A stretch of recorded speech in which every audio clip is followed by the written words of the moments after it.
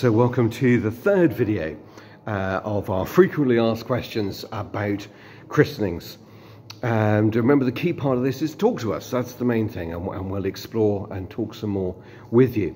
This third one: what do I have to promise at a christening? Well, at a baptism, christening, the parents and godparents are invited to make some promises.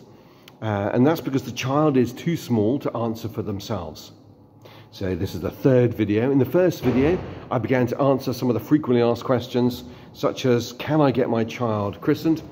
And then the second, I talked a bit about, well, what happens at a baptism anyway? So hello there, I'm Reverend James Hollingsworth. I'm the Vicar of St Leonard's and St Luke's here in Seaford. So what do I have to promise at a christening?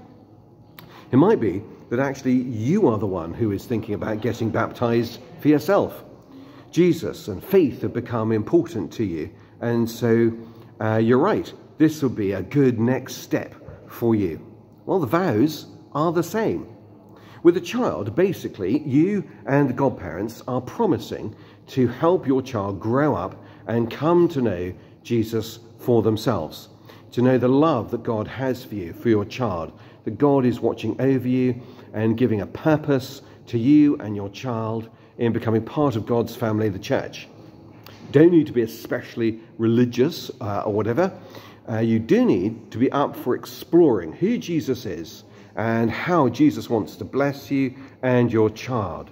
So the vows you are about to take are about helping your child to come to church, to live Christian values such as forgiving people, helping people, and that involves learning to worship, to pray, to read the Bible.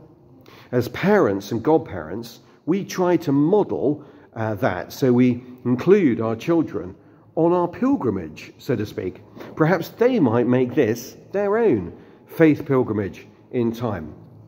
So the vows that we actually say are about turning away from sin, rejecting evil, turning to Jesus Christ as Saviour, trusting in Him as Lord. In return, God offers to be with us throughout our lives, when we mess up, when life is difficult and dark, when life is good.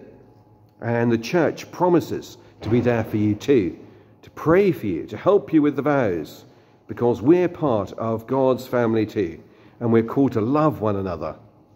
I won't have answered all your questions, so maybe the next step is to email myself or Stefan or Derek and say, can I have a chat about a christening?